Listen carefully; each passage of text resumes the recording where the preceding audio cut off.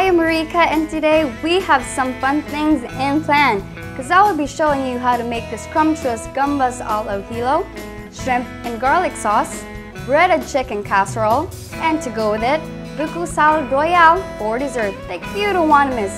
So let's get started and have some fun in this show where there is no greater love than the love for food. Kitchen Diaries.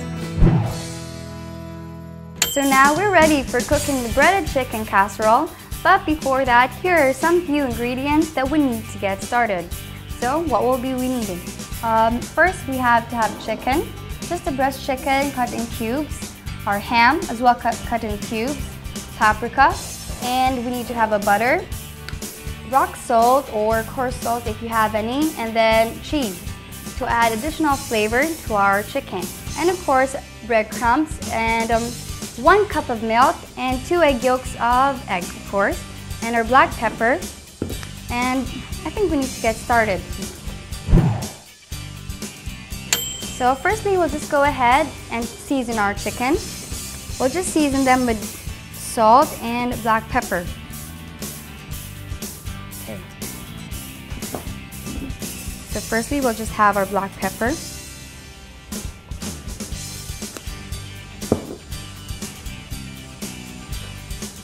By the way, do you know that chickens can crossbreed with turkeys? And the result for that was called as turkin. I mean, you know, right? I don't know. I think I just know about that one. And okay, so additional to add flavor, we'll just have our salt, just to add additional flavor to the chicken. Just don't put too much salt, you know. There's a tendency that your chicken can be too salty. So, okay, after that, we will dip our chicken into the eggs. Okay, here's our egg, just dip it. Then, to the milk. And of course, our breadcrumbs to add coated to our chicken and to add formation as well. Just place it in a simple plate and just go on and so forth with everything. You know what, when I was little, cooking breaded chicken took me hours and hours to make. But they were beautiful dishes and I know how to cook that way. Yeah, okay. So just go on and so forth with everything and just finish.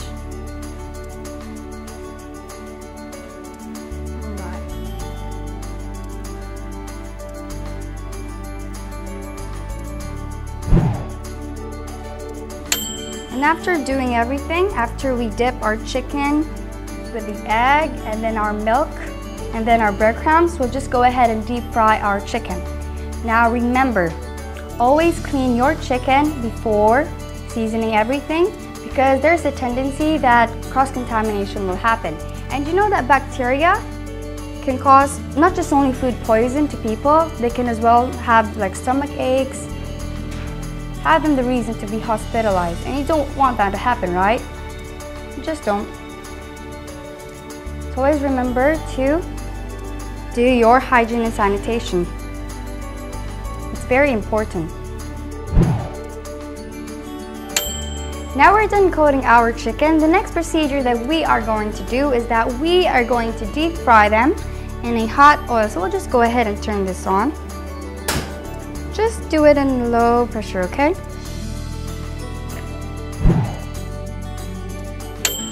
So the next step that we are going to do is that we are going to deep fry our chicken in our canola oil.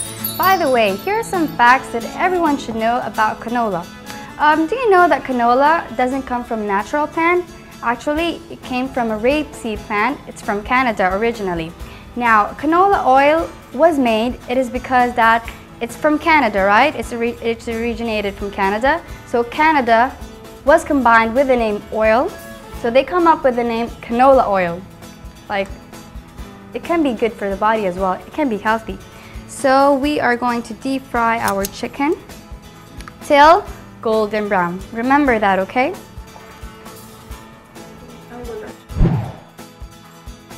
We've already finished frying our chicken. Now we place them on top of a tissue paper so that it can remove the excessive oil your chicken produces. Now, so the next step is that we will be needing a butter. So we'll just grease the butter in our baking dish to add aroma and additional flavor to our chicken.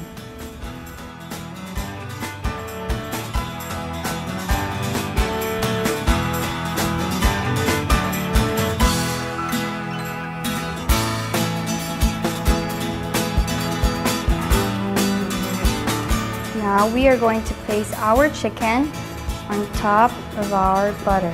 Just place it here. Okay.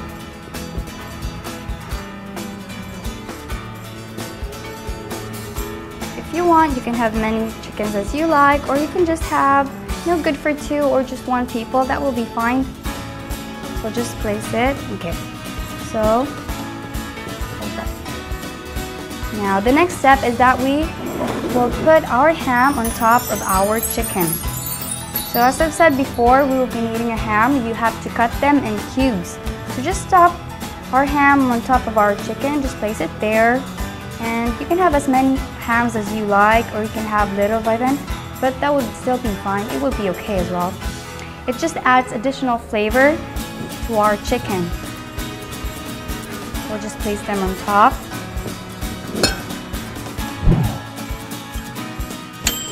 Now we are going to grate our cheese on top of our chicken and on our ham. Okay, so we'll just go ahead and do that.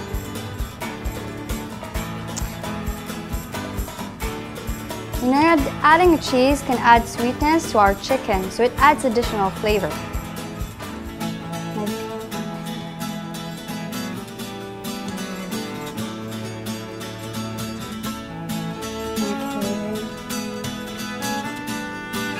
Add many, or you can do it less. Well, it's up to you. If you're diabetic, well, I prefer don't have cheese upon your chicken. So I think that will be all. And okay. Now what I have here is a liquid mix of chicken soup and 1 cup of milk. So we'll just go ahead and just stir everything, and then this will be the outcome of our liquid mixture. So it's just 1 cup of milk and chicken soup. So we'll just place this one, just add just a little bit. It's just a salt, so this will just be a sauce for your chicken, and don't put too much. Okay. So the next step is we'll cover this one and we'll place them on the oven. Now remember, you always have to preheat your oven 325 to 350 degrees. So we'll just go ahead and place this on our oven for 15 to 20 minutes, or till we see that the chicken is already bubbly. Now, go ahead, come on. So, we'll just go ahead and do that and open.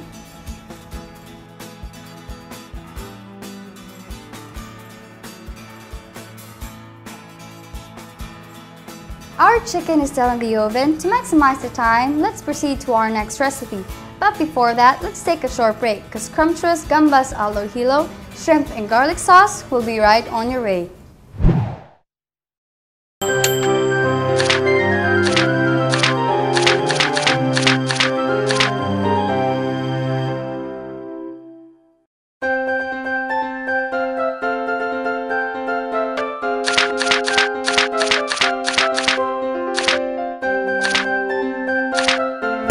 Welcome back, food lovers. Now we'll get hit in our appetizer, the gambas al hilo, shrimp and garlic sauce. Ooh, sounds new, right? Now, let's get started. So what we'll be needing for our appetizer. So firstly, we should need the shrimp. So thoroughly clean your shrimp. As I've said before, cross-contamination can always happen. So that's why it is very important to clean your food or always wash them. And then our parsley. And of course, 3 cloves of chopped garlic and Spanish paprika. And then of course, to season our shrimp, we need rock of salt and our black pepper. So now let's get started. So firstly, we'll just have our shrimp. We'll just go ahead and season our shrimp with our salt. So don't put too much salt, okay? There's a tendency that this will be too much salty. So we'll just add a little bit of this.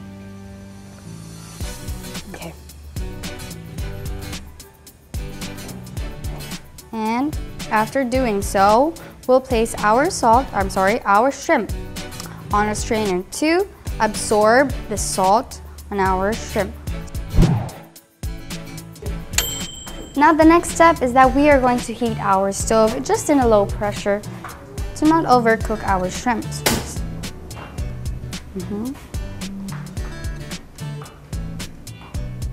Add our canola oil, which is good, and for our body, just go ahead and add a little.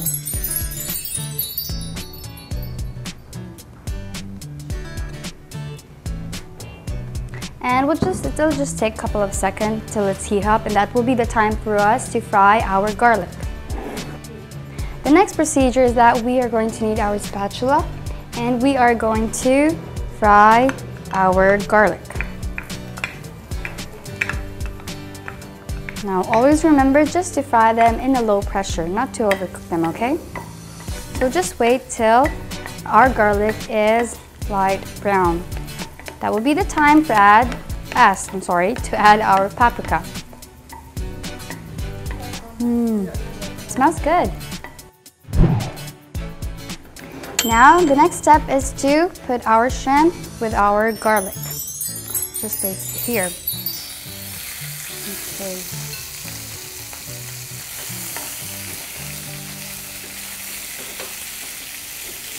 So just place it in a low pressure. Okay, not to overcook everything, and add additional can oil.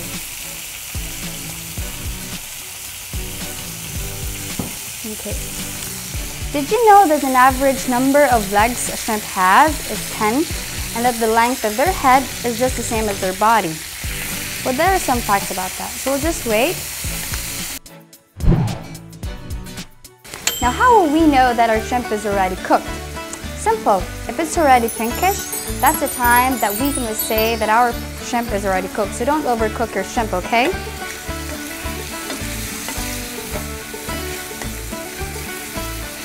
We'll just go ahead and stir.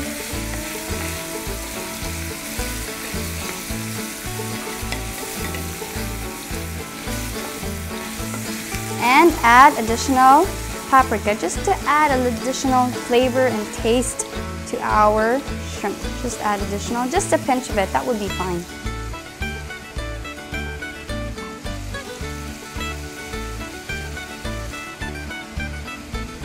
You can add too much if you want it spicy, or you can add a little if you just want it mild. So we'll just go ahead and stir till it's already pink. That will be the time for us to take up our shrimp. Okay. I think our appetizer is done. Now the next step is we'll just place it here. Okay.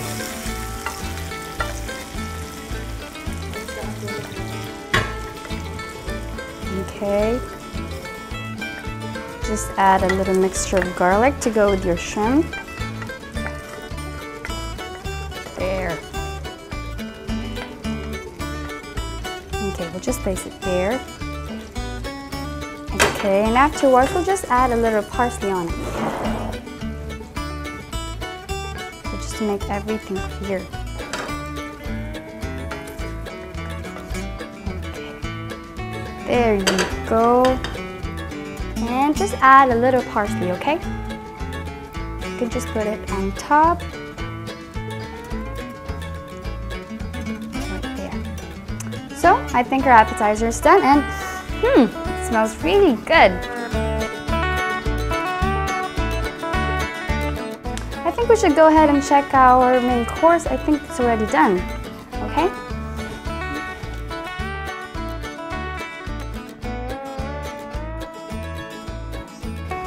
Yeah, it seems that our main course is already done. I can see right here that our cheese is already melted. Both the ham and the chicken are cooked, and it looks really creamy and nice as well. So we'll just set this aside and we'll just proceed to our dessert. So don't go away, because Kitchen Diaries will be right back.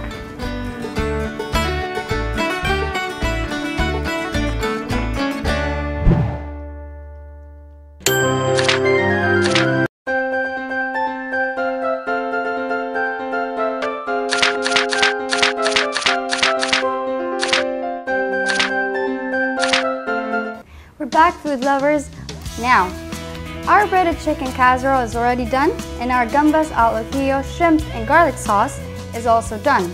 Now let's proceed to our dessert. That will be the buko salad royale, and let's get started. So what ingredients will we be needing? Of course, we must have our coconut, our chunks of pineapple, our table cream, as well as our condensed milk, and your sugar can be optional. If ever your salad doesn't taste really good or it doesn't taste sweet, we can add sugar to that. But if it's really okay, then it's not necessary. And of course, our fruit cocktail, and as well as our nata de coco. So now let's get started. We'll just mix everything together. And okay, to start off with, we'll just start with this one.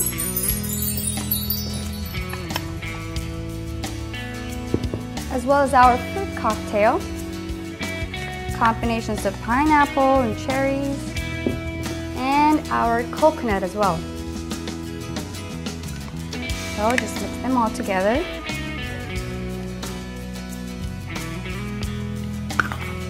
Now, after everything, we'll just go ahead and mix them up. There you go. Just mix everything together, okay? So after mixing everything, we'll just go ahead and add your table cream as well as your condensed milk.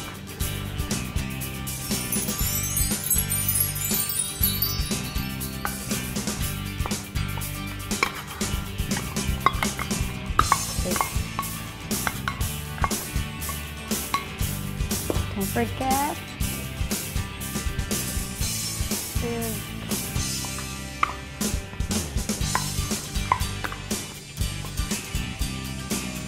Now we'll mix them all together so that to distribute the ingredients all together.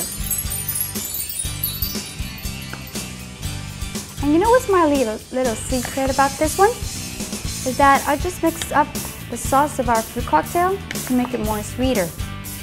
So just add this one up, don't forget.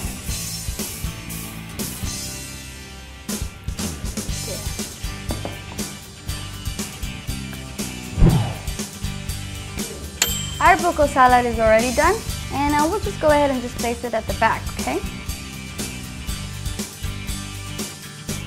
Now, the best advice that I could give is that you can go ahead and put it in the refrigerator, and we could just always have it in a normal temperature. So we'll just go ahead and place our dessert just at the side of our main course. Now, just a question, is a coconut a fruit, a nut, or a seed? Well, botanically speaking, a coconut is a fibrous one-seeded drupe, also known as a dry drupe. However, when using loose definitions, the coconut can be all three: a fruit, a nut, and a seed. So there you have it, guys, one meal for everybody. I hope you had fun cooking with me, food lovers. Once again, I'm Marika. Join me again next time on a show where there is no greater love than the love for food. Kitchen Diaries. Toodles!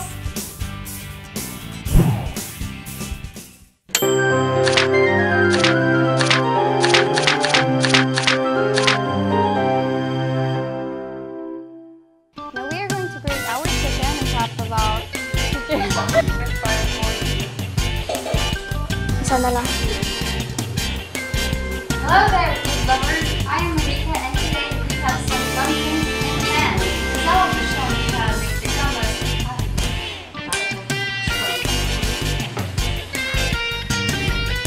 Kurug-kurug ka. Naman na nga. Now, so there you have it, guys. One meal for everybody. I hope you had fun with it. Our fruit salad royale is already done. Perfect. Lakas, no?